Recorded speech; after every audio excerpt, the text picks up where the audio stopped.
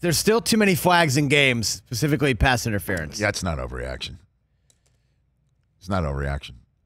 My son all the time is like, another flag? And he's 8. You want to talk about the men and the women in a bar, what's something supposed to look like and it's supposed to be? The thing that's really crazy is what is pass interference and what isn't it? It's like we're getting close to the catch, not a catch stuff with pass interference now because it's reviewable. It's driving me a little crazy. It's driving me a lot crazy. Not an overreaction, man. TMH, is Hockley doing the game tonight? Because I haven't seen him anywhere else. No, Sean did a game yesterday. Okay, very good. Yeah, I didn't see everything yesterday because I was in the Coliseum. What else, sir? The Rams haven't been the same since last year's Super Bowl. Defense gave up 55 yesterday. I know, but they're still 3-1. I'm not going to. Golf hasn't looked good either. But you could also say, Chris, that they haven't been the same since that Week 12 Monday night game on tilt against the Kansas City Chiefs. Okay. Because Gurley was hurt. It's funny. We were doing the rehearsal yesterday. Again, me, Mooch, Kurt, and Irv in the booth. It was 21-0. Yeah, right out of the gate. And we started off the Rams drive 21-0 by saying, hey, where's Todd Gurley been the last few weeks? What has happened with Todd Gurley, which, we've discussed here on the show. I, as a broadcaster, mocking, what I would do as a play-by-play guy, brought that out down 21-0, that they've hardly run the ball and maybe they're not going to run it. And we were discussing that. That was the drive that ended with Gurley running it in from the 13-yard line. And then we're like, okay, that's the Todd Gurley we've seen. So Gurley actually had an excellent game yesterday, or better than he has had in a while. We even mentioned it on the show. He's been absent in the passing game this year and had 11 targets yesterday. I'm going to label this an overreaction. Can't wait for Thursday night and 3 days from now, Seattle hosting the Rams. That's a big Week 5 kickoff, Chris. I'm going to say that's an overreaction for the moment here. All right, let's move on. Bucks Giants. They can make the playoffs. That's an overreaction.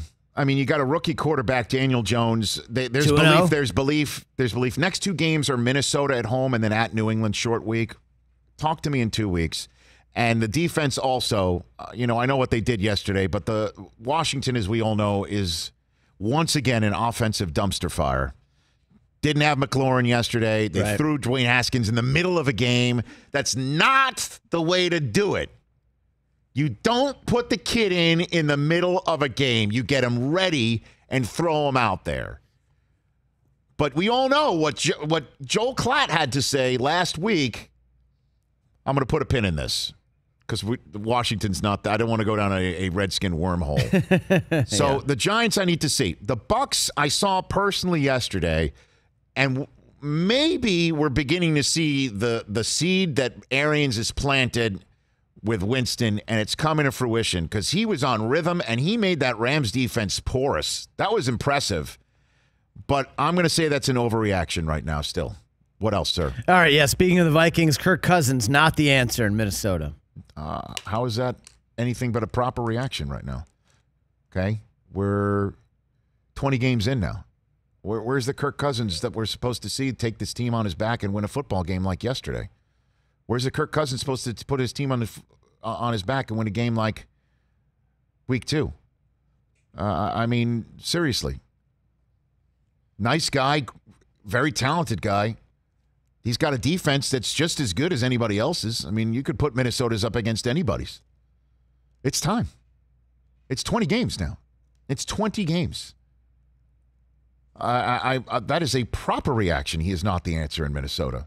Problem is that it's all guaranteed. 1 more year. That's what happens here. They were all in on Kirk Cousins, and right now Cousins is not performing at all in a manner that's got Minnesota going to the Super Bowl. Case Keenum did a much better job. Yeah. Case Keenum had them on the doorstep of the Super Bowl. Had them in an NFC Championship game, and I know the Saints fans are screaming, but yeah, I got it. Keenum was much better than Cousins is. And that's not an overreaction. That's spitting truth. Last one. Yes. Last one from the college ranks. We got 14 unbeaten teams in the top 25 right now. This is the year that finally pushes the college football to expand the playoffs. It's not an overreaction. It's never going to happen. The NCAA has got their heads in the sand when it comes to what fans want, and the NCAA has definitely got their heads in the sand with what's going on with the image, likeness, and name, one would say, what's in the ether on allowing players to make money off of all that, and we'll get to that later on in the show. I said it when we had Feldman here last week. Take a look right now. Ohio State, they're going to be on the outside looking in because the SEC just needs, wants it more, or it means more to them. Because LSU and Georgia, right? Right. Oklahoma's number 6 right now, and you could make an argument they're the best team in the country. You can make an argument they've got the Heisman Trophy winner on their team with what Jalen Hurts looks like. Auburn's undefeated. Wisconsin beat the tar out of my team.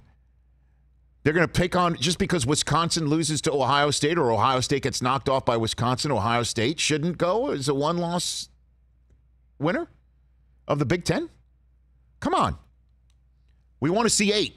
How many times have I been pounding the table for this? This year absolutely is shaping up as a year that's going to prove it. Florida's 5-0.